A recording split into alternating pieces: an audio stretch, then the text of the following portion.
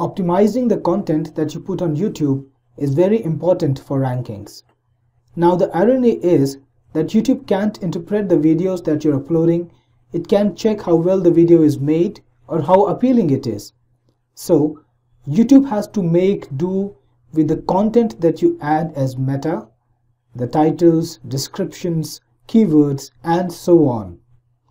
That's why it's very important that you optimize all the text that you put on YouTube very well, so that YouTube is able to understand what your video is talking about and return it for the correct keywords.